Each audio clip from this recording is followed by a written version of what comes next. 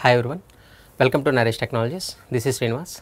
In this session, we are going to explain about how to find out the reverse number of a given input number. Right? So using a C language syntax, how to find the reverse number of a given number. Okay. So here it's a reverse number program. Reverse number program in C is one. So how to find the reverse number? It's very simple. Here it is, we are going to discuss the logic, right? So first of all, we need to read n value.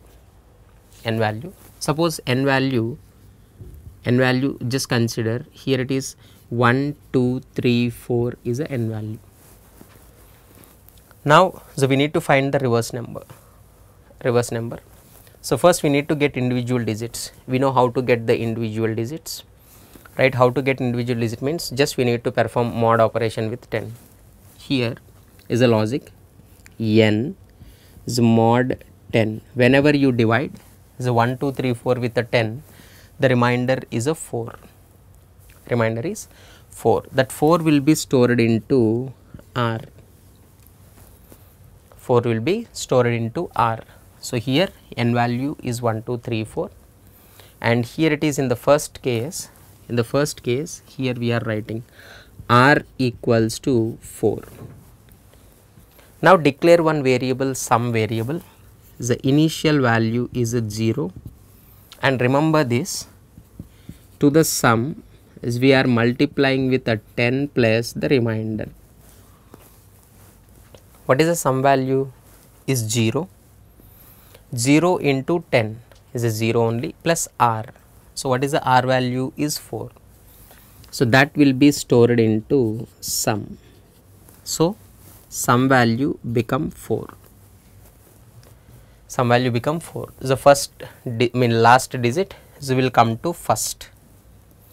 Next we need to work with a 1 2 3. How you will get 1 2 3 means what? Whenever you perform this n, not mod operation, n by 10 means what? It will give the quotient as a result instead of remainder, right?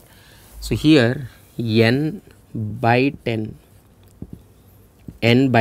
that will be stored into n.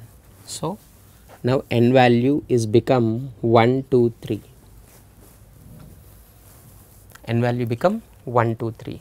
Again it will repeat the loop, same logic it should execute. So here we need to place that everything in a loop. The condition will see. In the next iteration, the n value is 123. The mod 10 means what? It will give the next digit. Next digit means what? Is 3. So R value is 3. Now it will execute. Sum value is already 4. 4 is multiplied with a 10 is 40, plus R value is 3, 43. So 43 will be stored into sum. It's 43. And next n by 10 is working with 3 is over. So now it will become 12. Again it will repeat the loop. And here it is, again it will execute. N mod 10 means what? It will give the last digit, that is 2.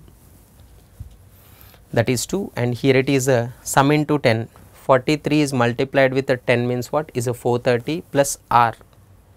The R value is a 2.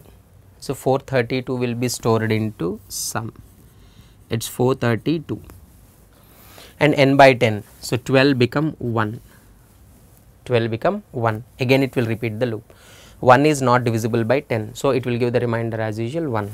So here it is a sum into 10. 432 is multiplied with a 10 means what? 4320 plus 1. So value is a 4321. And here it is n by 10 value. Here it is a 1 by 0 means what? Is a value is a 0. So here whenever n value 0, we should stop. So if n value is greater than 0, you can continue. So these many times it will repeat. First 1 2 3 4 is greater than 0, 1 2 3 is greater than 0, 1 2 is greater than 0, 1 is greater than 0. Finally whenever 0 is greater than 0, it terminates. And here the sum contains that reverse number. the given number is 1 2 3 4 and the reverse number is a 4 3 2 1. So, this is the simple logic. This is the simple logic to find the given number corresponding a reverse number. Hope you understood well. For more videos, please subscribe to Naresh IT channel. Thank you.